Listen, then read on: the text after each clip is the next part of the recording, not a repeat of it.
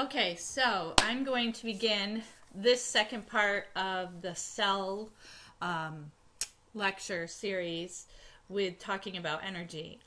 There's an awesome number of pictures and descriptions within your book that I want you to reference because I think it breaks it down where you can understand it best. It begins on page 69 and it's figure 3.23. And here it shows you where you have glucose and oxygen are required for cellular respiration. What are they broken down into? Well, they're broken down into carbon dioxide and water. And this is our tried and true what you've learned since living environment. What happens when we take in that glucose and that oxygen? Cellular respiration. We require energy in order to churn that cycle. To begin it, we make 36 ATP. What do we need all of that energy for? Anabolism, transport, muscle contraction. So all cells need your energy that you're making to sustain life. ATP is the most important energy storage molecule. Cells constantly use the ATP, renewing it, the supply, generating it again. And this is just your basic chemical structures for adenosine triphosphate or ATP. So the types of metabolic pathways are anabolic, biosynthesis. This is the making of complex molecules like polymers and monomers, where we're making proteins from amino acids. It requires energy. Catabolic pathways are the degradation, okay? This is the breaking down of big molecules into things that are small. When this happens, we release energy. And here is where we could talk about Gibbs free energy. And again, as you move through your college career and you choose to continue in the field of biology or science, human biology, you will learn more about that if you haven't already. Gibbs free energy you may have learned about in chemistry as well. So we're breaking down that glucose to energy, and I already mentioned that. So the synthesis of cell structures, what does that mean? The making of cell structures. We have macromolecules, which we learned about in our chemistry unit. Carbohydrates, proteins, and lipids. We know amino acids are the building blocks for proteins. 3 fatty acids plus a glycerol makes up a lipid. Carbohydrates are your building blocks for starches. Anabolism requires energy. So here we go from bottom to top. Simple things are made into larger things. Requires energy. End products here, you have CO2, which is your waste. That exhalation is where that waste is gotten rid of. Catabolism is that catabolism, however you want to say it. So our energy are carbohydrates, lipids, and proteins. And this week in lab class, we'll learn more about who provides the greatest amount of energy per gram. So the metabolic pathways can be either linear or cyclic. Glycolysis is more linear. Krebs cycle is cyclic, as we can see here. Coenzymes are important here. In order to generate or churn that cycle, the coenzyme is NAD+, or NAD. A lot of times it's referred to. Energy of cells resides generally in the bonds. We learned that also in the chemistry that you just studied, that those electrons were that bonding, whether it be covalent, hydrogen, or ionic, that's where the energy resides. And when we break those bonds, we're releasing the energy. So as you learned in chemistry, oxidation is that removal of electrons. Reduction is when we're adding them. Your carriers are the NAD and the FAD. They resemble shuttles almost that are loaded and unloaded with electrons and hydrogen. So you have your hydrogen or your proton carriers, and you have your electrons. The carriers are commonly, as I've already said, those coenzymes called NAD and FAD. So let's talk about aerobic respiration. The big picture is that we have glucose with oxygen. The oxygen makes it aerobic. Our end products, our waste, is carbon dioxide, which we exhale, water, and ATP. There are 3 stages. You have glycolysis, the Krebs cycle, and the electron transport chain in glycolysis. That is going to be on page 70 in your book. It breaks that glucose down into the pyruvate. Okay, so it's important that you note that at this time. Then we move into the Krebs cycle. The Krebs cycle produces that energy-rich transport molecules, and finally we have our electron transport chain that produces the many ATP. So if we're looking on page 70, you can see where your glucose, you begin that glycolysis, that linear process.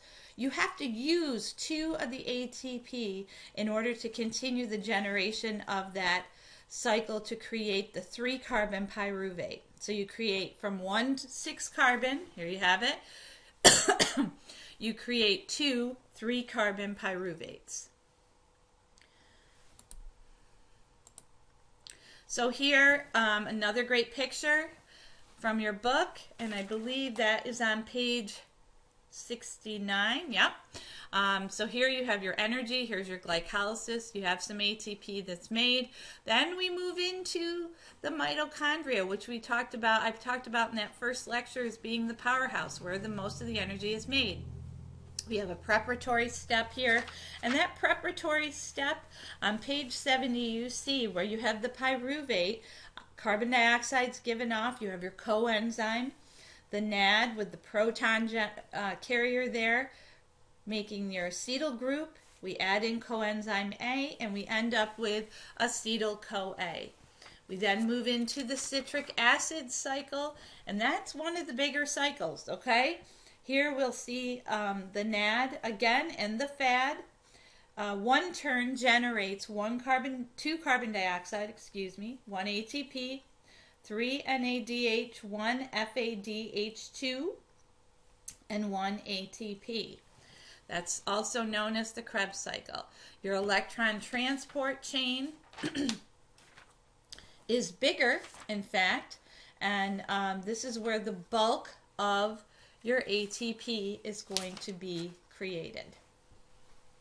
The picture on page 72 shows a really great depiction of those hydrogen ions, the protons, and how they move through, and where the NAD and the FAD come in to help move those along to open and close in the proteins in the production of those electrons. It also shows where the involvement of that ATP synthase to create the ATP. So, as I said on page 69, glycolysis is taking place in the cytoplasm. These reactions are catalyzed or begin because of enzymes. There isn't oxygen required here. So we have that glucose, and I said that's 6 carbon broken down into your 2 pyruvate, that's 3 carbons. What is my yield? 2 ATP, 2 NADH. They carry those electrons and the hydrogen protons. 2 pyruvate. It's important to note here, if oxygen does not become present at the end of glycolysis, it trips into fermentation. So here is another, I'm not going to walk you through this. You can read through this. It's just kind of would be me repeating myself. Now, the Krebs cycle occurs in the mitochondria. Preparatory reactions, you need those 2 pyruvate. They're converted, as I already stated, to 2 acetyl-CoA. NAD is reduced and becomes NADH. Overall, with 2 turns, what do you get? 8 NADH, 2 FADH2, 2 ATP, and 6 CO2. And as I stated, that is on page 71. And with 2 turns, I talked about the 1 turn, and now I'm giving you what the 2 turns gives you. Okay? And that's pretty much laid out there for you to review. Here is that cycle again. Another great picture, kind of gives you the overall with the carbons, where your NAD and NADH with the carbon dioxide coming off. You have the ADP to the ATP, and here's your FAD. Great depiction. Now let's move into the electron transport chain. Again, this occurs in the inner parts of the mitochondria. I pointed those parts out when I was talking about the mitochondria, in the first lecture. So we have our coenzymes giving up electrons here to transport. NADH is 3 ATPs. FADH gives up 2 ATPs. The final electron acceptor is your oxygen, and I want you to please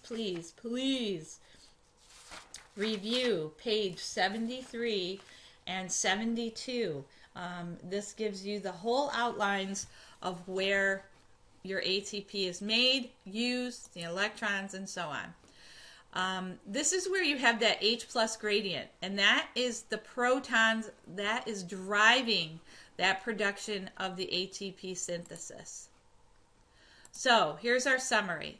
Glycolysis, you have 2 ATP formed with that substrate level phosphorylation. Krebs cycle in the prep, you get 2 formed by the substrate again.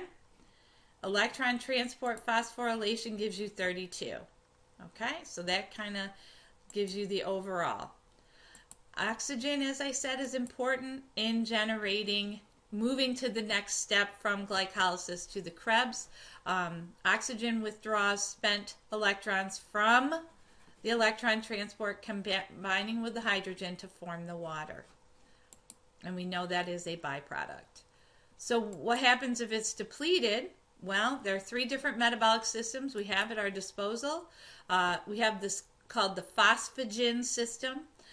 When we have maximal muscle activity, it's used in power surges, such as like the 25-meter dash. Your lactic acid is for 30 to 40 seconds. This is intermediate athletes. And then we have our aerobic, which is unlimited time as long as you have nutrients. This prolongs the athletic activities such as your marathons. Anaerobic respiration, lactic acid fermentation does not require oxygen. So what happens is the NADH passes the electrons directly to the pyruvate, and lactic acid is produced. Okay, so that takes us to the end here of our lecture, and I hope you learned a lot. If you have any questions, let me know.